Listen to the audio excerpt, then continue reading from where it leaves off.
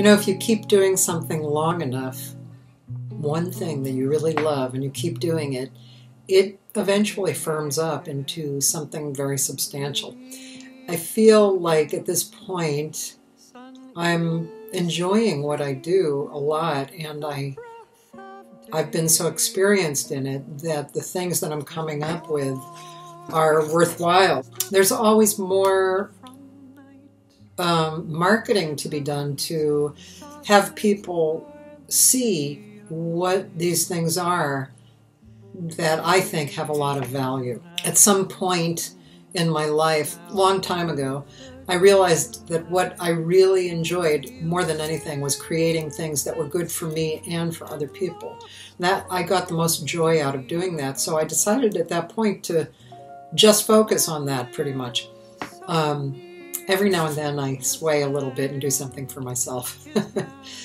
So when I was young, I was born into a musical family. My dad was a sax player, my mom was a singer, and I had two older sisters who, they were twins, and we all grew up singing together and with my father on his gigs and in various musical situations. Then I went to Berkeley College of Music for flute and arranging and composition. I was young, but I got a lot out of doing that. And at Berkeley, I was there from 72 to 75, and I was just around 19 years old, and one of the only women in the school at the time. So, you know, I was a little distracted. But I really learned so much of what I loved there. Arranging was just great. I loved writing, handwriting, music, and I loved the community, which I had grown up with community anyway because of my father, but that was kind of the beginning of my community.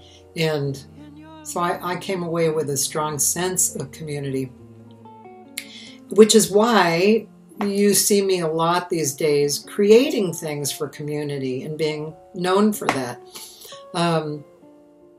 I love community, and I just love seeing people get notoriety and kind of educating the general public about the value of what we're doing.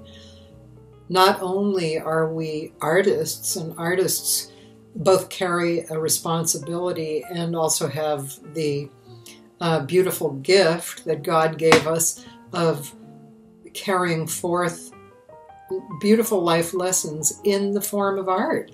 That's our responsibility as well. But the cool thing about it is when we are really honest about our own art and our own creation, you know, that comes through us, the better we are, the better it communicates to people.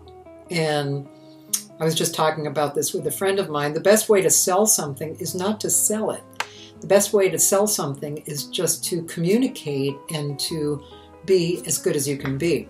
So along all of these lines, this is what I am working on all the time. In this day and age, it's an interesting thing, making money. It's changed so much, making money as an artist over the years.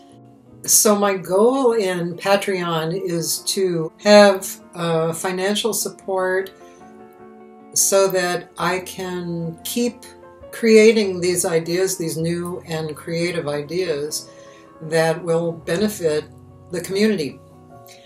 I would do this anyway, but to have financial support, that means things like I can hire people to help, which is huge in my life because I have so many different things that I have my little fingers in, that having somebody or some people to help is really extremely beneficial.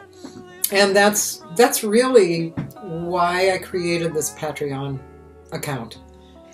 And also I can give you some special things that you might not get from just being in my audience or knowing me as a friend.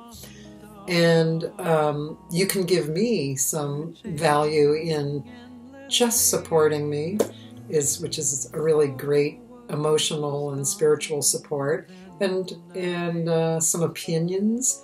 So I really look forward to seeing how this goes, and I hope you come along for the ride. Okay? All right. Bye.